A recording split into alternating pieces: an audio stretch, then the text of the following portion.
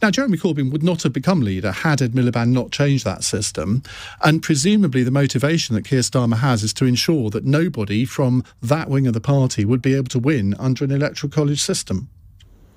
Oh, good evening, Ian. I mean, Jeremy Corbyn won by a landslide in 2015. He got, I think, around 250,000 votes, and that was about 180,000 more than the next rival. I think he got 60% of the vote, and Andy Burnham, who was in second, got 19%. The idea that Andy Burnham should have won that, I suspect if you put it to Andy Burnham, he wouldn't say, I was the legitimate winner in 2015. He congratulated Jeremy on how well he'd fought the campaign. So I think it would be a very retrograde step, but it's just really odd. Why would Keir Starmer, who has got, the government are on the ropes over the gas supply issue, over the HGV driver shortage, which is causing, shortages of goods in shops and so on, over universal credit, deeply unpopular cut coming to that next month, the triple lock on pensions, the national insurance hike. Why wouldn't you focus on any of those issues that actually speak to the country? Instead, he wants the Labour Party to have an internal row about how his successor's picked. I mean, unless he's going somewhere, I can't see the point in doing this now at this point when the government, is kind of facing troubles. I mean, crisis perhaps is an overused word in politics, but troubles on multiple fronts.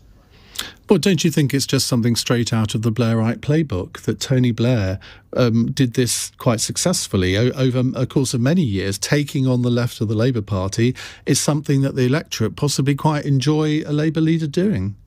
I'm not sure they do particularly. I mean, OMOV, which is the system, we've got one member, one vote. I'll stop using kind of internal Labour sort of abbreviations. But one member, one vote was John Smith's idea in 1993, and that's how we shifted on how MPs were selected. And his wife, his widow, wrote an article in 2014 when Ed Miliband brought this in, saying this is the extension of where John Smith was trying to go with this. This is democratising the party. And as you say, it would be absurd if the Labour Party, a democratic socialist party, is saying, no, we advantage an elite of MPs over the members, in a way that the Tories and the Liberal Democrats don't. It would be appalling. And I just think it's a farcically bad idea. It's a really odd timing. And it just shows, I think, you can have internal battles sometimes, and they can speak to the public if there's something they've noticed. But it's not like the public are demanding this. It's not like anybody within the party has been arguing for this for any length of time.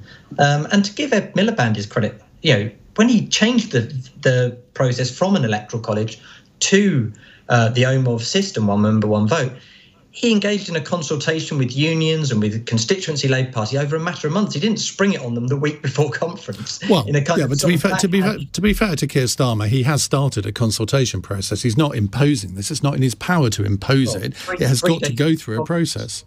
But what I mean is the delegates who will be coming to conference from their local constituency Labour Party won't have had any chance to have discussed this in their local CLPs, in their local Labour parties. So they'll be going without any mandate.